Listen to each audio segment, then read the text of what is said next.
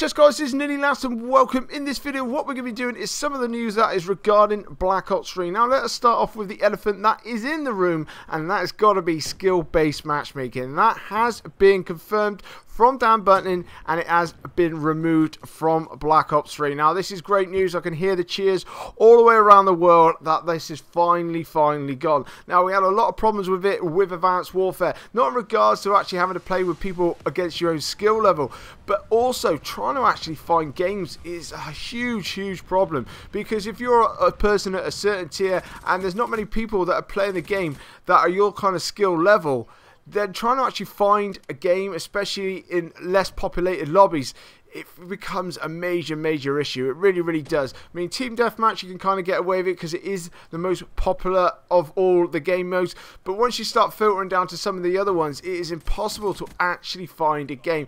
And skill-based matchmaking is a major problem with it. So now what we're going to do is you're going to find a lot more populated lobbies. You're not going to find it so hard to actually get a game, which is an absolutely great thing that is going to be going on. But also guys, let us be honest with this one as well.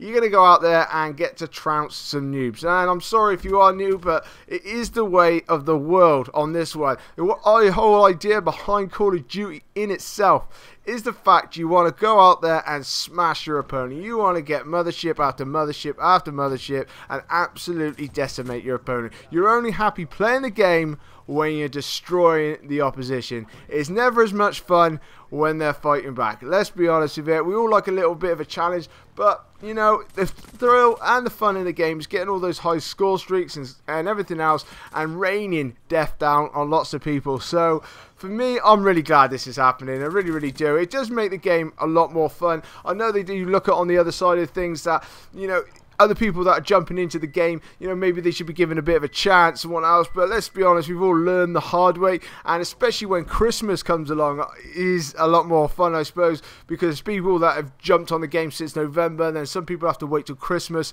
Those people have got a nice month head start, and when the Christmas newbies get on there, they get rained upon, and it does help out with a lot of fun, and does help out with your KD as well. But also guys, looking on the other side of things is got to be the new game modes that we've been hearing about. Now these are the fun game modes. Obviously gun game is returning. That's absolutely massively popular. I'm really glad about that one. I'm not 100% the best of it at the best of times, but I know a lot of people like it, and I love going up against my mates and whatnot else, having a laugh with it, and it is great fun. One in the Chamber is apparently returning as well, which sounds absolutely brilliant. Obviously with that one, obviously if you miss a shot, then you got to try and knife someone trying to get a bullet back, which makes it a lot more interesting. Sticks and stones has been taken out. A little bit disappointed with that one. I don't really mind that one. I'm not the best at it, I've got to be honest, but I actually thoroughly enjoy it, so it'd be sad to see that one go if it has gone. But the biggest one that everyone is talking about is Stockpile. Now this one is one of the new games. Now this is a little bit of a hybrid between Kill Confirmed, maybe Capture the Flag or something like that, and basically all you got to do is you go out there, you shoot someone, and as soon as you see those tags like in Kill Confirmed, you collect it, but you have to actually take it to a hub.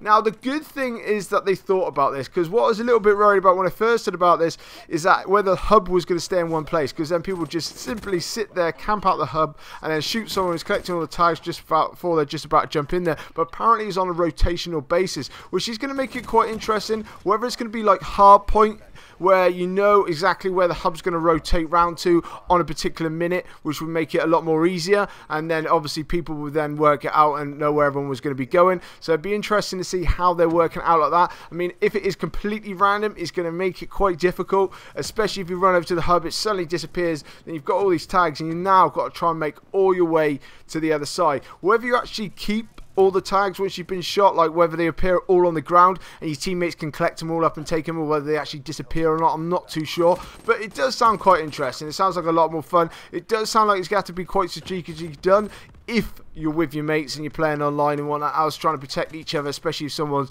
collected all the tags. But that one seems pretty good as well. But I'm glad to see a lot of these party games are actually coming back to Black Ops 3, and also with that free one, which I've done a previous video on as well. That sounds a hell of a lot of fun. I've seen a video on it. It does seem absolutely brilliant. It's just like a little obstacle course and whatnot else, so I'll be jumping on that one as well. But let me know guys about whether you're happy with all these new ones that are coming back, how happy you are about skill-based matchmaking. I don't think there's going to be too many groans out there about that one. I think everyone's going to be pretty much ecstatic that that one has finally been removed from this game. I think Black Ops 3 and Treyarch themselves got enough of the hint after Advanced Warfare. But leave it in the comment section below, guys, basically what you're thinking about all this. Be very, very interesting to hear from you guys. But coming up on my screen now, if you haven't already done so, make sure you're hitting that subscribe button. There are lots of things on Black Ops 3 coming out. And also, guys, please drop a like on this video and support my channel. It'll be absolutely amazing. This is Nearly Last, and I'll catch you later.